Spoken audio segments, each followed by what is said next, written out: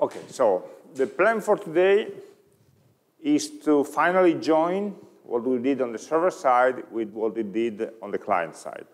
Okay, so we'll break the barrier and let the React application be able to call the APIs that we developed on the server.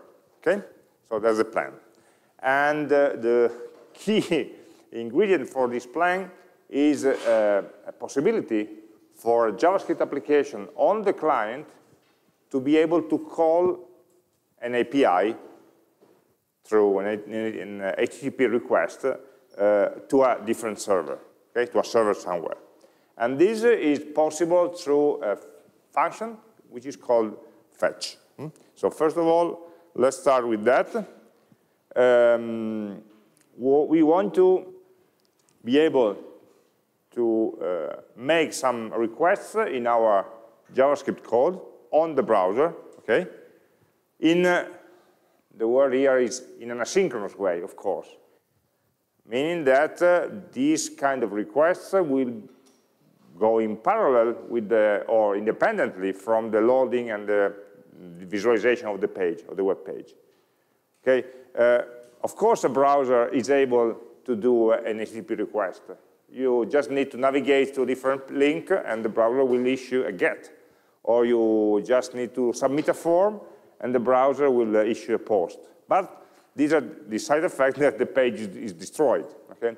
So what we want to do is to be able to make a GET or a post or whatever request while staying on the same page, so in background in our code.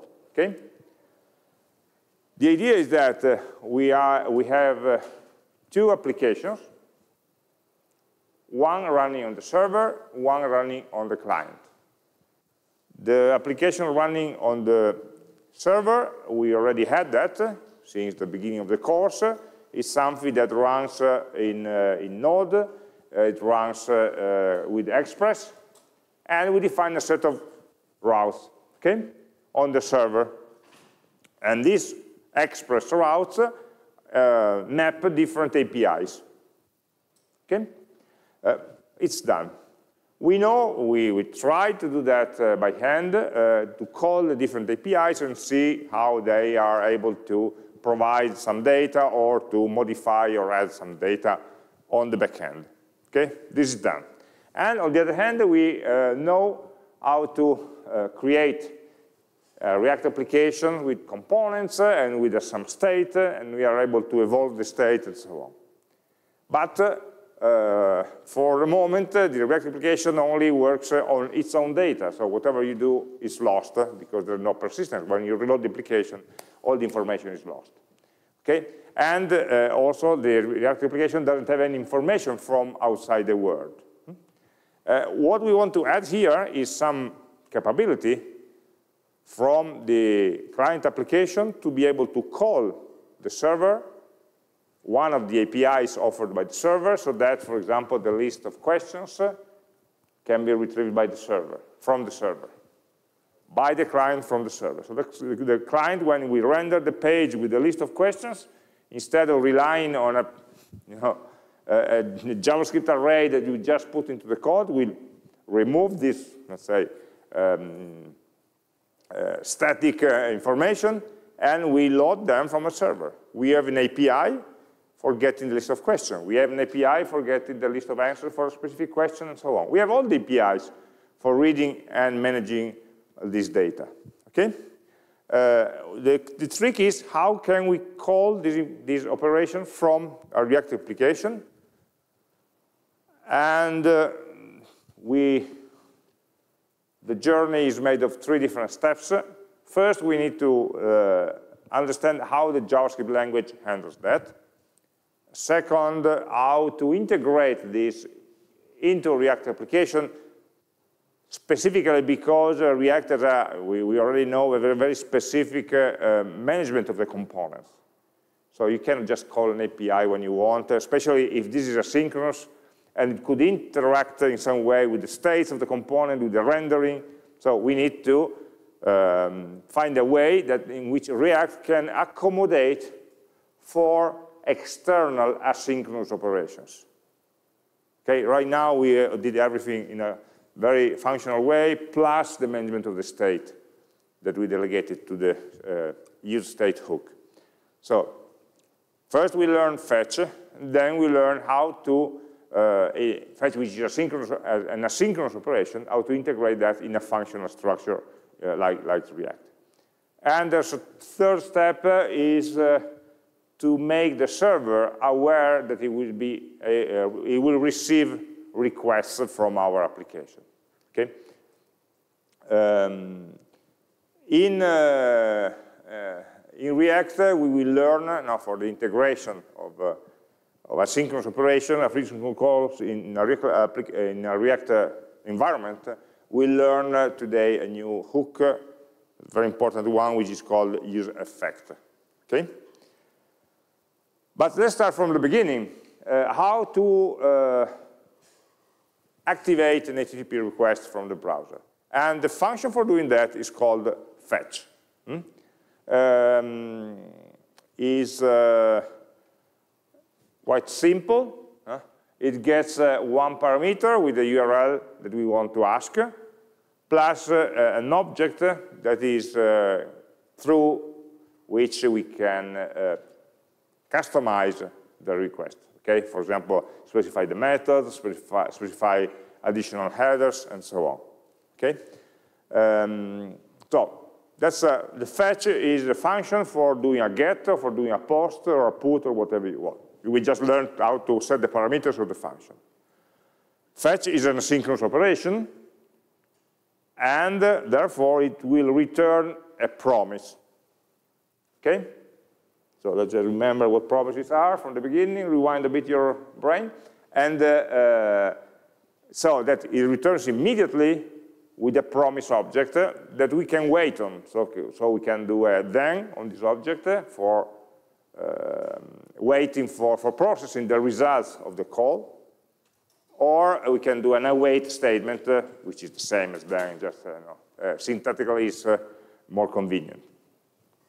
And the promise will resolve to a different object, which is called a response object. Okay? So when the call is successful, so we don't have any error, any connection errors or something like that, we have a response object that contains the response from the server. So actually, again, we are in the request-response paradigm of HTTP. The request, now we are making the request, and we are making it by specifying the parameters of fetch. Then we are waiting for the request to go through, go to the server, being processed by the server, coming back with an HTTP response. And when this response arrives, the promise is unlocked, it's fulfilled with an object of type response. Okay, so we need to learn the response object that we need to analyze, to extract, from which we need to extract information. The promise is always, nearly always fulfilled, and it's only rejected if we have a network error. That means the address is invalid, or the host is invalid, or the connection is lost, the timeout errors, and so on. If the connection succeeds, the promise is always fulfilled, even if we are throwing an error. Remember that on the server side, some APIs will throw an error, or 404 error, or 500 error, whatever. Okay? These error codes are not, do not cause the rejection of the promise. These error codes will return a normal promise, response, in which we can read the code. So we'll see in a moment that we need to handle error cases in two different steps. First, network errors. Second, application errors. Okay, sorry, I forgot to disable some distractions. And this one. Okay, so In the simplest case, we have fetch with a URL. Let's read the one on the right. They are equivalent to the one on the left. In the one on the left we are using then, and the one on the right we are using await. Okay, just for handling the promise. But the instruction is the same. We are fetching a URL. Fetching means, by default, issuing a GET request. Okay? So get this address. GET doesn't have any body on their request, so that's it. Okay? And the execution of fetch will start a request. We tell the browser, please start a request. And when the request goes through and comes back, and the response comes back, the promise is fulfilled, and so we can catch the response in a then statement, in a then callback, or we can save the response after awaiting for the response. It's the same. In both cases, in this constant response, we have an object of type response, with capital R, and this object can, from this object we can extract some information. For example, the response object has a method called JSON that will parse the response body, assuming that it contains some JSON format, and return a JavaScript object. Okay, so normally we get something, we having return a response with a body in JSON format. This body is stored into the response object. If we call the JSON method, which also returns a promise, so we need to await, we can store the data as objects, directly as objects, not a string. The JSON is already parsed by, parsed by the library. Okay? So, what is a response object? It's an object that contains some properties. One useful property, okay, the status is the number, so 200, 404, 505, and whatever. And the status text is coming from the HTTP response. So we can read the status of the response, or it's easier, we have a property called OK, which is already true if the status is in the range, in the 200 range. Okay? So we don't need to check for the ranges. Response.OK will already tell me whether we have a success response code. Then we have, of course, property for extracting the headers, and a property for extracting the body of the response. Okay? The body is in the form of a stream, so we need to decode this stream, but this is an example of what we have when we do a fetch, and we analyze the response, response.headers.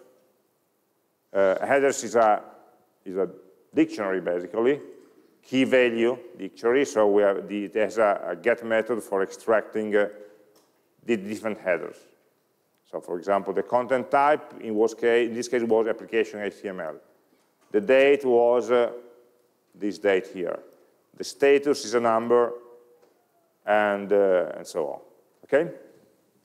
So we can extract after we complete the fetch, we can extract the response and extract different information, but the body is a bit more complex because we can it's not just a string, it's not just a value.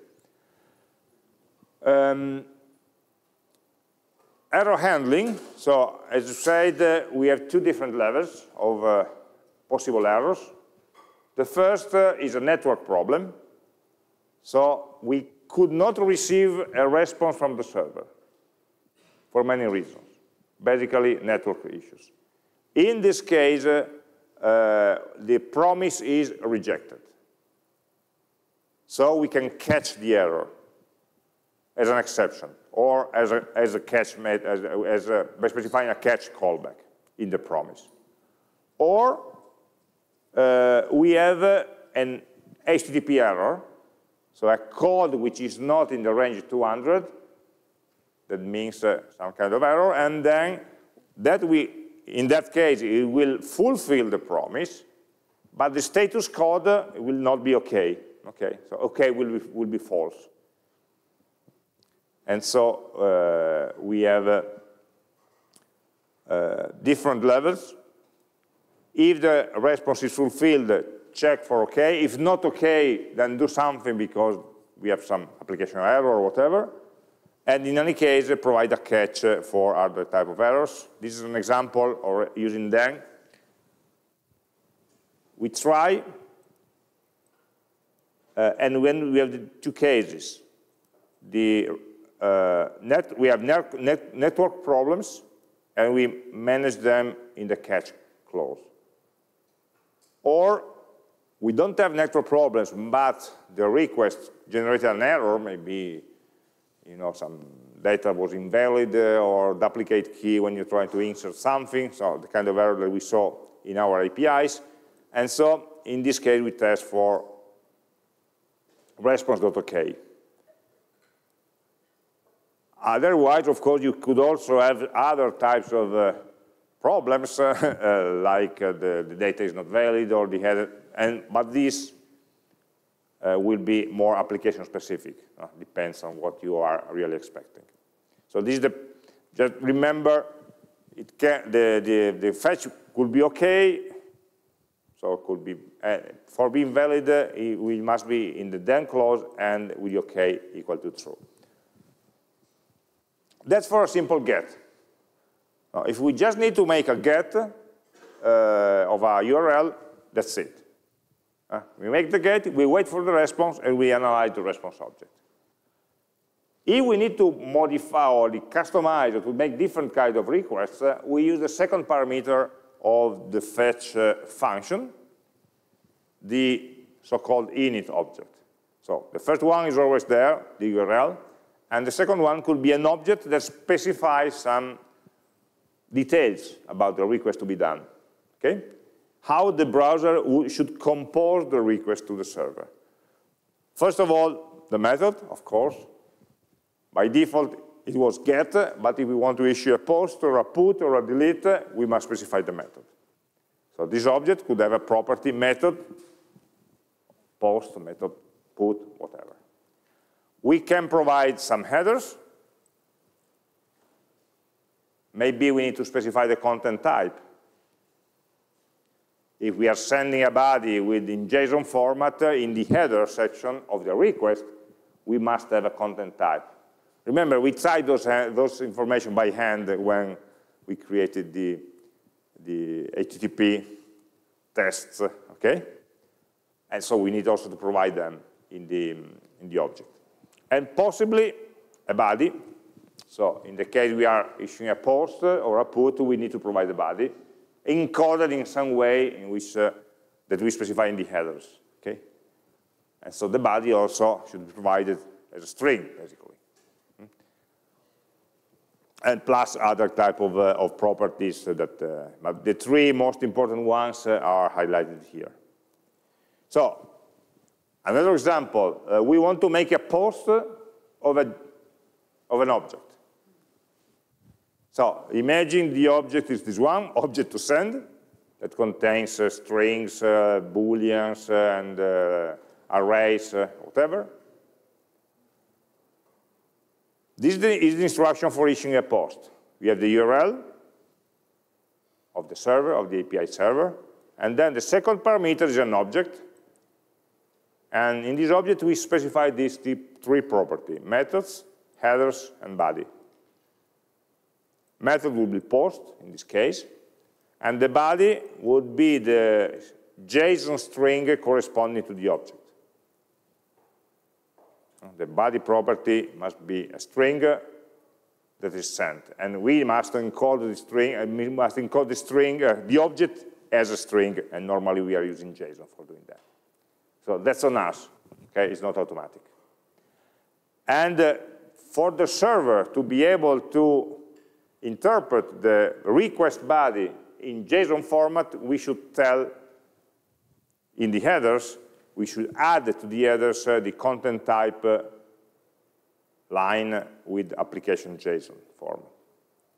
Okay, so headers on itself is another object that contains many properties, key value properties, that are translated into different headers that are printed in the request. Okay, so we are not building the headers as strings. We are providing key value to be used for constructing these headers. Okay, so it's also easier to have some expressions to build the strings and so on. So this is the template for issuing a post.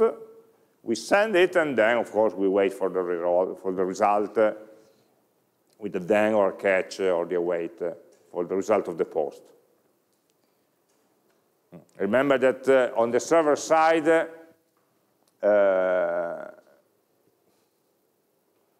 when we receive a request in JSON format, the JSON middleware in Express requires this header to be activated. Okay? Remember, the body.json is available only if the request has the correct header. Okay? So just remember the games we did. So now we are building the requests that are planned, that we already planned when we designed the server. And the response body can be read basically with two methods. Okay, there are others, but the two most important ones are .text or .body, or .json, sorry. These text and JSON are asynchronous methods also. They are, so they return a promise. So we should await on those, okay, if we want to extract the data. So await response.text will give me the body of the response as a string. Await response.json will give me a JavaScript object that is built by parsing the body of the response in assuming JSON format. Okay? And normally, if you have only maybe a message or a number, whatever, we can just extract it with text, but in more complex cases, we will have probably a JSON. Of course, we need to know which is the format of the response to be able to read it. This is asynchronous because the response may be long, okay, maybe of several kilobytes or whatever, and so the response object doesn't wait until everything is loaded. The headers are available immediately, so you can process them immediately. And then if you need the body, you can ask the response object to decode the body for you, but maybe the body is still loading. So that's why it returns a promise. It doesn't, the response object doesn't wait for the full body to be loaded in cases in which it's large, of course. In many cases, it will be small. That's the reason why they also return a promise. They don't return a string. The other catch is that since the body is received from the network, it's not stored anywhere. So these methods can only be called once. Once you call JSON, it will wait for it, parse it, return an object, and then forget about the request body. So if you call JSON a second time, I don't remember if you get an empty string or an error. But you shouldn't do that. So only call them once. Because you are consuming a stream, so once the string is read, it's gone. So the easiest way is, of course, to using await at every step. Await fetch, and then we have the response. If we want to extract the value, await response.json, and we get an object. If we need to do something with this object, maybe we have the list of users, we pick a first one, and we know we want to extract some information about the user. We can add then the second fetch, of course, when in this case we are building an API request with a specific user/1 or whatever. So we are issuing a second fetch whose content depends on the result of the first one. Of course, we are sequentializing everything, okay, with the awaits. Start the query and then wait for the response. When the response is back, extract the JSON, wait, go to sleep, and then come back when the JSON is ready, build the URL, and issue a second GET, and so on. But with the await syntax, everything is linear to read. Remember that every time we call await, but this function is suspended until the response is hopefully fulfilled. Okay? And in the reality, we should have all these blocks inside a try-catch block to manage errors. And also here, the response, before extracting response.json, we should check if response.ok and handle all the special cases. But this is just for showing the sequence of operations. Okay. Then we have added details, so if you have a lot of data to load, we can also create an array of promises and use promise.all to run them in parallel, but this is just normal promise handling. So this is the basics. So with that, what can we do? We could start with the first step of the exercise that we are proposing today, is create a simple web page, okay, using HTML and plain JavaScript. So let's forget for React for a moment, and use it to fetch some information. For example, the list of all questions, and put them into a web page. Okay, so let's go back let's work on the browser with basic JavaScript. Okay, just to see how fetch works. And then next step, we'll try to integrate that into React. So what did I do? I just copied one version of the server.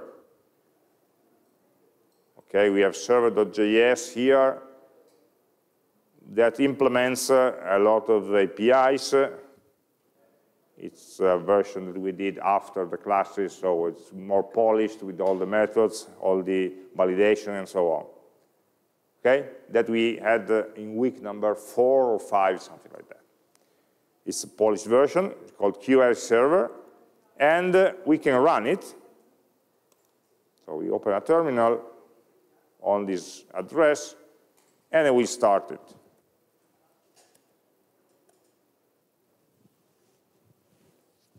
Okay, the server is running.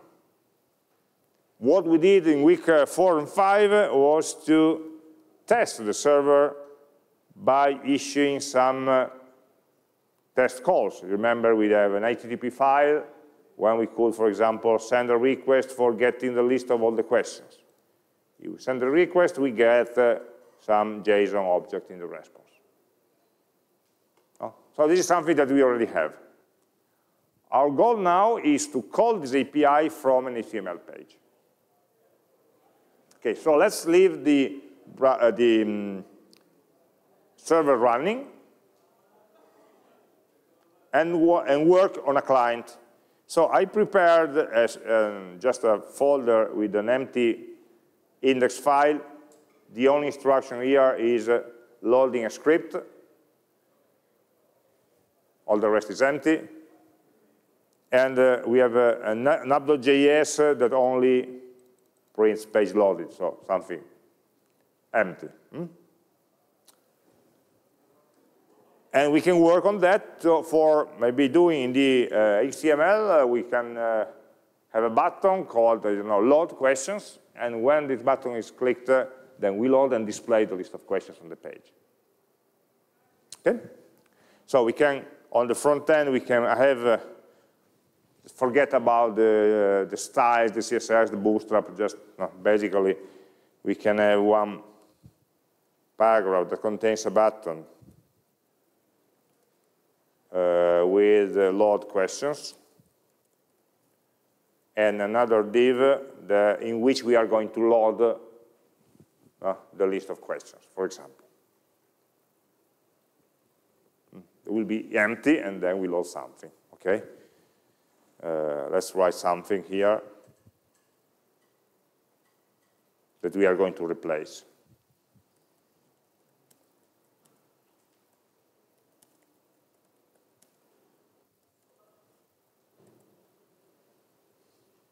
Okay? So this looks like, do we have a folder open here? Yes. It looks like this.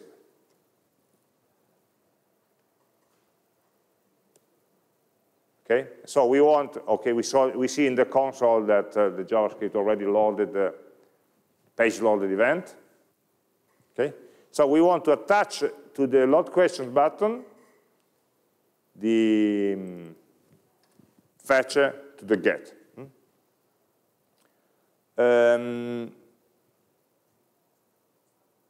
Okay. First of all, now we work in the app.js. Oh, sorry. First, it's better to have some maybe ID equal to load button, and the div, let's give an ID of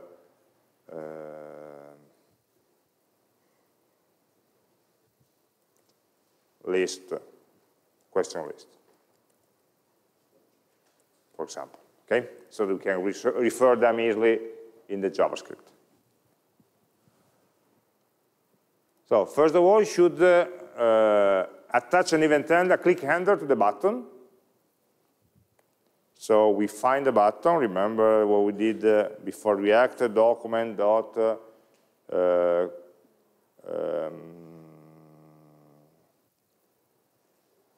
for example, query selector, or get element by ID. In this case, we have the IDs, so maybe it's faster. Get element by ID, and we find the ID with the, I already forgot how I called it, load button. And from this button, that we assume is there, we attach an event listener to the click event, where we can plan some action. Okay? So here, we are here on button click. Okay, let's test it.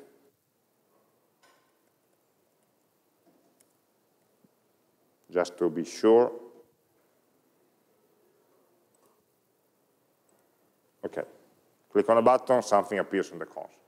So we are there. Okay, of course we don't want to log this. We want to issue a fetch. So let's just copy what we saw in the slides. We want to fetch from the URL called, oh, we have it in the example. The test.http, we know that the URL to get is this one. We just tested it, it's working, it's running, okay? So we go to app.js, we fetch this address. This will return a promise that will return resolve to the response object. So, response, we can get it from awaiting for the fetch, for the result of the fetch. Of course, await is a syntax error here because we must, the containing function should be async if we want to be able to use await, but it's not a problem, we just need to declare the event handler as an async function, which only means that the function returns a promise instead of a value, okay? And enables to use a waiting side. So it's an async event handler that will issue a fetch, and then we can extract once. Let's assume that everything is right, so we don't do error management for the moment. We can extract the data, so the list of questions, from our response.json. We assume that this response will have a body, and this body is encoded in JSON format. Just beware, if I write like that, questions will be a promise, will not be a value. So if I really want the value, I should await for the decoding of the JSON. It's quite a common mistake, at least for me, to forget this second await statement, and then when I expect to have an object, I have a promise, and when I try to read some properties, I don't find them, of course. Okay, once we have the question, which is an object, we can maybe just put that into the div. Then we can also iterate over this, but let's just for the moment say that we want to write in the box the number of questions. We have 2 questions, for example, this kind of sentence.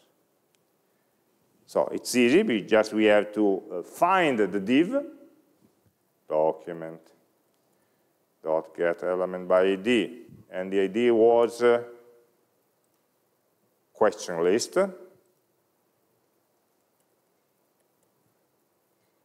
And this is a DOM node. We can set the inner text of this node to a string that we choose. For example, we have a given number of questions. Questions dot size questions. Right? Is size the property for arrays? Yes.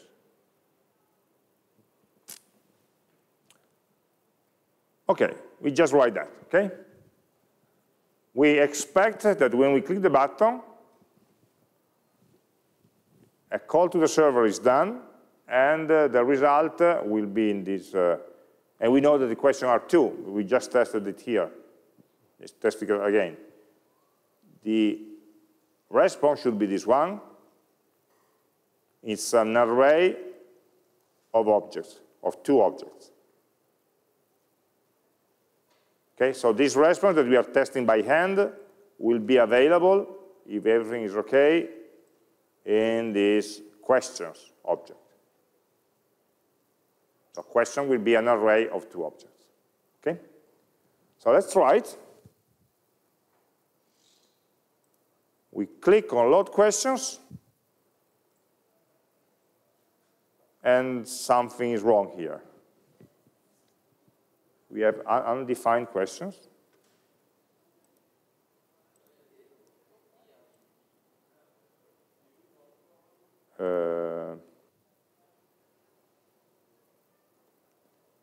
So the response was, oh, okay, the object was there.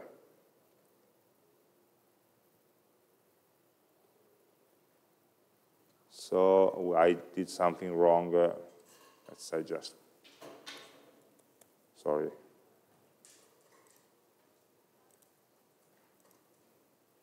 Okay.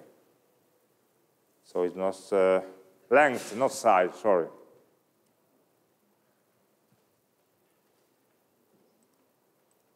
Okay.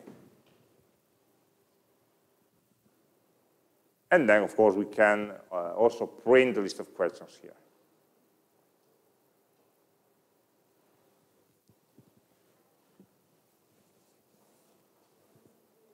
So we have one local page, basically, which contains a JavaScript code that issues some calls to the server. Maybe if we want to add more information, we could also maybe iterate over the questions. So, for example, and this is normal code at this moment, nothing special, for question of questions.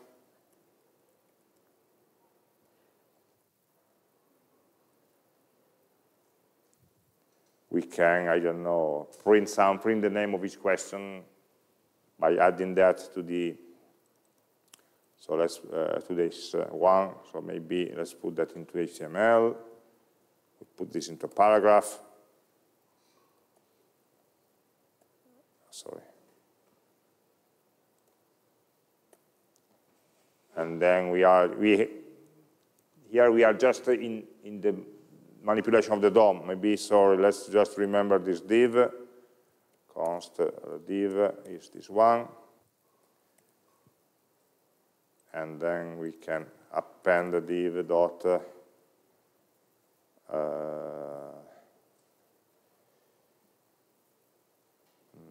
what can we do? We can append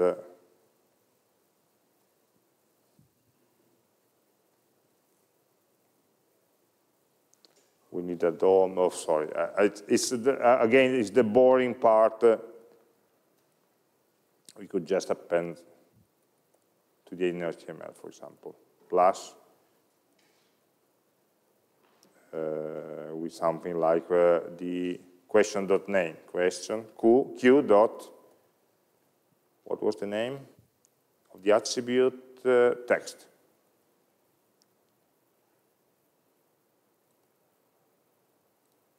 Q.text may be included into some paragraph.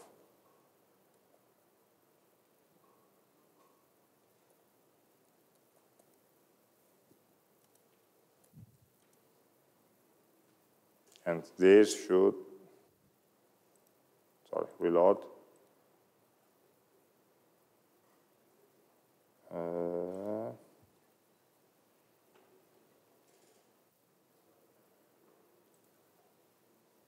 Did I do something here? Get to question, but it's not.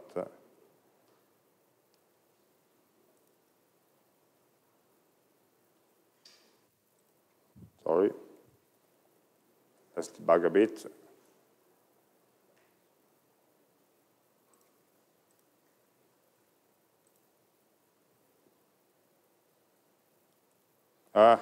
Stupid me. The nice thing of developing in the browser that always is that you don't see the error messages. Okay.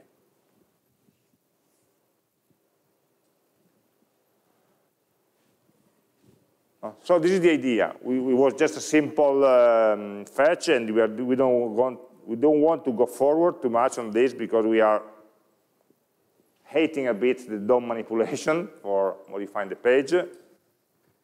Just remember that in React is much easier, and that's why we prefer a framework rather than direct manipulation. Okay, but the idea, all the core is here. We have an event handler that, for some reason, needs to call an API. So calling that is just as easy as issuing a fetch and then managing the result. So actually, everything is in these two lines here. Of course, to make it error-proof, we should add a couple of statements for error handling. So, for example, putting all of this into a try-catch block. So all of that.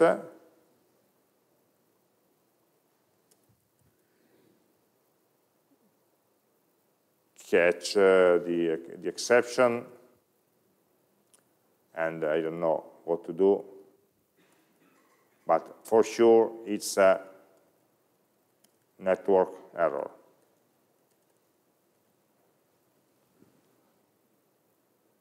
And this catch will basically catch the exception thrown by this fetch, okay? And the second test we should do is also if testing if response is okay.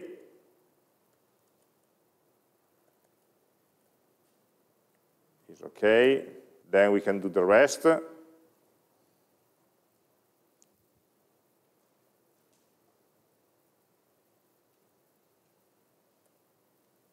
Otherwise,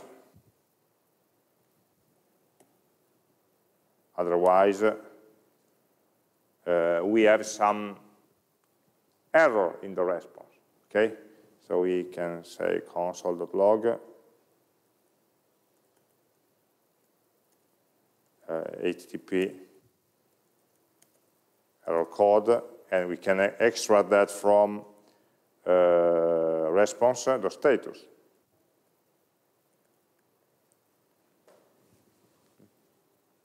And of course, depending on the status, some different things may happen. Right now, we don't know what to do where we have an error, but okay, so it should run normally again.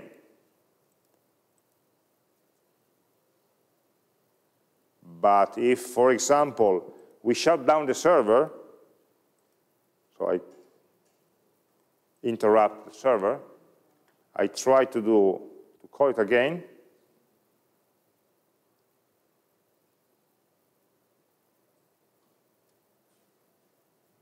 of course I have some time to wait because the request should time out, and then the server will tell me network error. Okay? If we run again, probably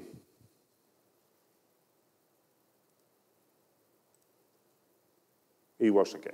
Okay?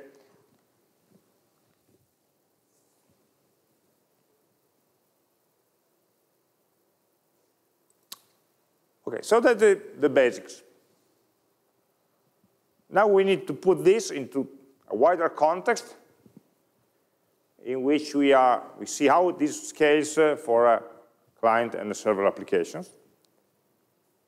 And let me make a test. I'm not sure, but let me just change in the server the port number. Changing the port, and of course changing it in the application. Yes. So what did I do? I changed because my browser has already cached some permissions. So let's start from scratch. I built an HTML application with a JavaScript code that calls this API.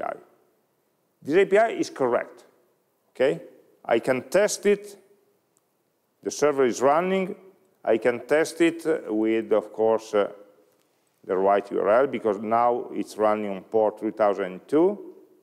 And if I send a request, it's okay. Okay, so I just moved the server from 3001 to 3002.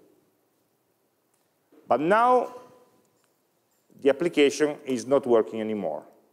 And it gives me a strange error.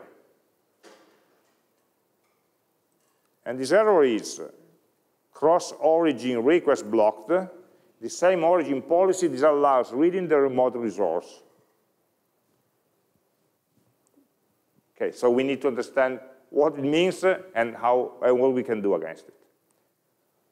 Basically, what is telling us, and then we'll say the details, is that this server, why should this server accept a GET request from me? Does it know me? Does any API server in the world accept a request from any web page in the world? Well, maybe not. And in fact, by default, the browser integrates a policy which is called the same origin policy. And the same origin policy says that a browser can make, a server will accept a request with fetch from a JavaScript code that was loaded from the same site. So if I have a website, x.com, that contains an HTML page that loads some JavaScript code from x.com, then that JavaScript code is authorized to call the APIs on x.com. That code is, by default, not authorized to call APIs from wipe.com. unless y.com allows it. So this is a protection. I have an API, and this API can only be called by code that I gave you, because the JavaScript that you are running in the browser was delivered by my website. So I was responsible for the JavaScript that you're running, and so it will accept remote calls, API calls from that JavaScript, which is mine, basically. But if I give you some JavaScript code, my code cannot, by default, access APIs from other websites, which is also true in the other way. People running other web applications cannot call my APIs unless I authorize them in some way. So same policy means that fetch can be done only on the same website and port from which the JavaScript was loaded. Same origin. Same of what? Same origin from the origin of the JavaScript and the origin, the address of the fetch. These two should match. At least in the protocol, HTTP or HTTPS, host, and port. These three should match. Of course, the URL, the address are different. Okay, so in practice,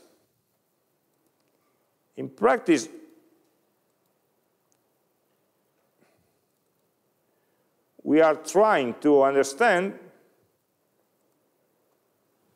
how to manage, or we are touching for the first time, the so-called two servers problem. Right now, we don't have two servers. We just have one file on my computer and a server, an API server. Okay? But it's the same. We see that the problem also appears. So let's put a bit of context. So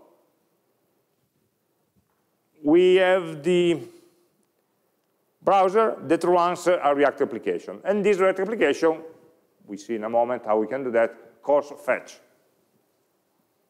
Okay, but the React application is not born in the browser.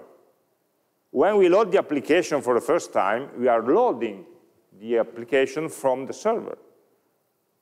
npm run dev. We are starting a web server locally on port 5173, right? And this web server will basically be only used once to load the initial page. But this means that the HTML, and especially the JavaScript in our React application, is coming from that web server, the React development server in this case. React development server is the one run with this command and contains all the JavaScript code for my React components. Of course, these React components are not executed here, are just transferred there, and they are run there in the browser. But this JavaScript code comes from this web server. Okay? The React development server, or maybe another server where we install the React application. And then this fetch wants to call, okay, so the React development server just doesn't run Express. It's not my web server. It's the development server. You cannot customize it. You cannot add some routes or whatever. It's just there for serving the React components. But then my application, once it's running, and so we forgot about the initial fetch, the initial get of the application start, wants to call an API from another API server, which is just running in Node in Express with some routes from some APIs. Okay, so we have a second server. And these two servers are running in parallel on two different hosts or two different ports of the same host. One for delivering the React application, and second for executing the API calls. And so this is the API, the Express that we know, or the API server, and the fetch is going to call this. And this is where we have a problem. That this fetch wants to call an API from a server that is different from the server from which this code was downloaded. And this is against the policy.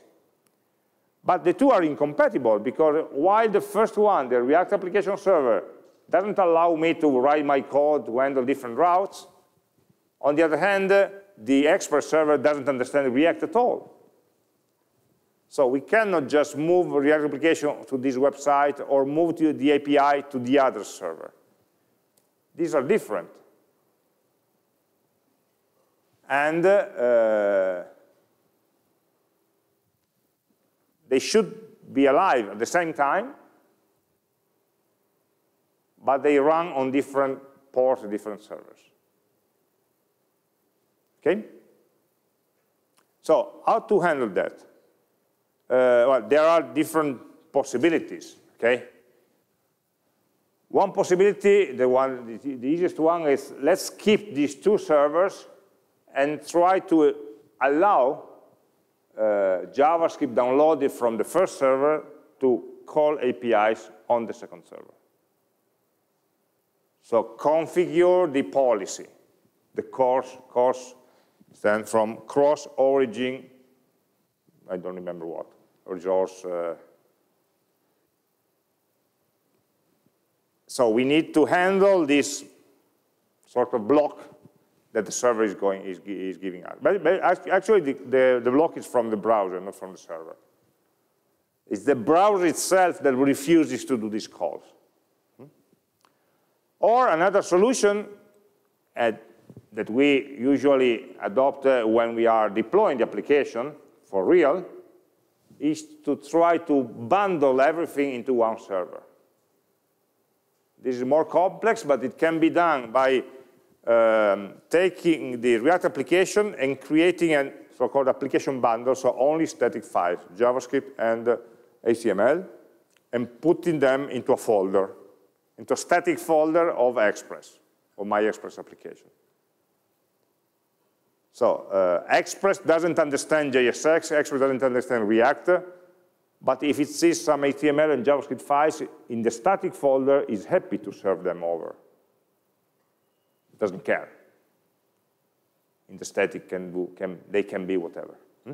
And so this is what we are going to do, what we can do.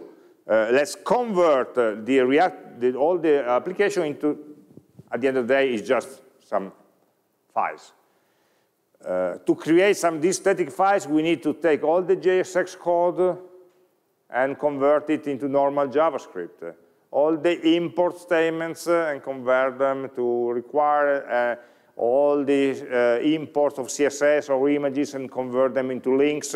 There's a lot of work to do to convert the code that we write in React to the actual code that can run in Express or in the browser. And this is called bundling of the application. So we download the libraries that we need, the function that we need, we resolve all the syntax sugar, and so on.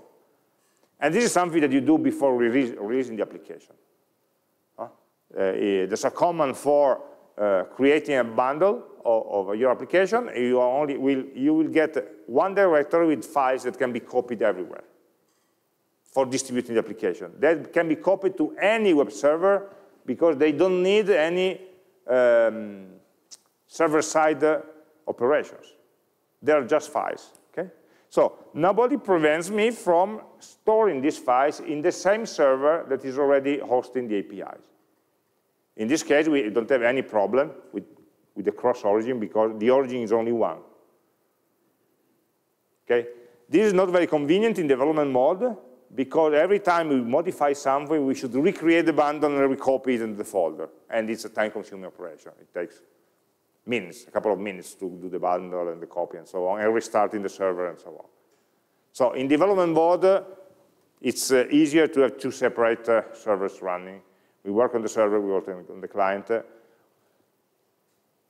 They are both on my computer, but we should always be very aware of what is running on the server and what is running on the client. When I'm editing a file, it's on one side or the other, because we are actually developing two applications at the same time, independent applications. One is the API server, and the other is the React application.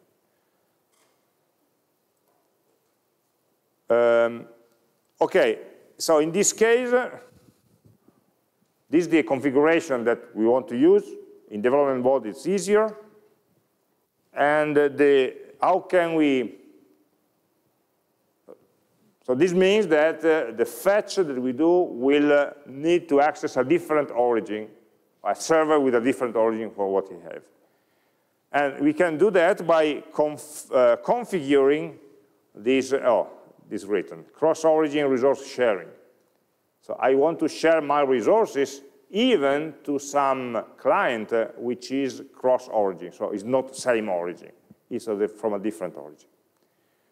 And so we can, every web server can declare which are the other origins, so the other website, from which is willing to accept the request.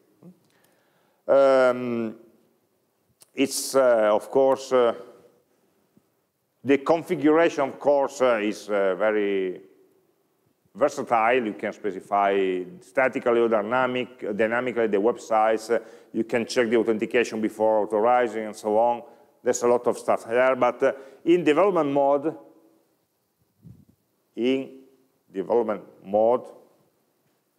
only, okay, we can say, okay, let's forget about it. Let's allow everything. Okay? There's in Express, we have a middleware which is called course. Guess why? That we can install as a middleware in Express. And the parameters of this course function will specify which websites are allowed, which are denied, and so on. Right? It's a very complex, versatile, complete configuration. If we don't want to provide any configuration, we can just say, let everybody through, which for development is okay, but remember, if you need to go into production, don't leave it there, okay? Because otherwise, everybody will be able to call your functions, your APIs. But this will enable us to go forward with our exercise, at least. And so the idea is that we modify the server to accept requests from any origin. For doing that, we must install the course. So I'm on the server here, npm install course. It is a middleware from Express.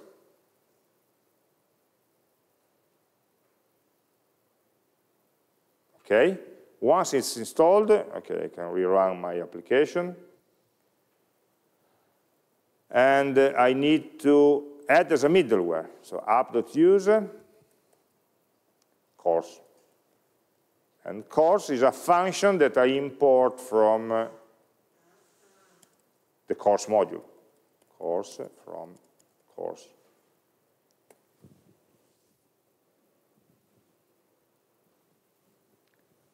Okay, so with these two modifications, importing course and configuring course to let everybody through, probably my application is now working. At least will not be blocked by course. So if I click on load question now, I didn't modify the client. I didn't even reload the client. And now it's working. It's not blocked anymore. And this is normal, okay? I was able to do the exercise before because the course information was cached in my browser. I did before, and then I put the course before on page on port 3001, and then removed it for doing the exercise, and then not having to deal with all the problems at once. But the normal would be if you try to do a fetch, you will receive a course error, even on port 3001. Now the browser knows this information. By the way, how does it know? It knows thanks to the response headers. The response headers access, control, allow, origin, anything. This header has been put into the response by our middleware here. So the server is declaring, I will enable any origin to call my APIs. And so the browser says, okay, I'm part of that, I can go forward. I'm not blocked. In the other cases, when we got the error, there was no header of that type. Okay? So the header name is very strange, access control allow origin. It means the same as course, as cross origin. The name of the header doesn't match really the type of the error, so it's not easy to see at the first sight. So we are adding in the response this header that enables the client to make a request. By the way, course works in two different ways. One for get and the other for post methods. In a get method, if I try to do a get to a website, to a server where I'm not authorized, I simply get an error. What was that? Like before, an exception, okay? A network error. Before get is not dangerous in any case, okay? If it goes through or not, we say it's idempotent, it doesn't change the data. So we can try it. If it works, okay. If it doesn't work, we get an error. But with a post, it's more dangerous because issuing a post and not knowing whether it will go through or not may potentially modify some data or not, and they don't know where, which is the case. Okay? So in case of HTTP methods that modify the data, like post, the browser does a double step. We'll see next week when we do that in React. The server will do, the browser will do two calls. One is called a pre-flight check. Pre-flight, before the flight. The server, if I try to do a fetch with a post method, the browser will first send a small request, say, okay, asking, if I make a post, will it be okay? And if the server says, yes, it's okay according to the origin policies, then the browser will do the post. So for every post, actually the browser will do two calls. One is a pre-flight saying, okay, will you allow me if I do a post? And then the real post will follow. And in that case, it will not be rejected because the server just said it's okay to send it.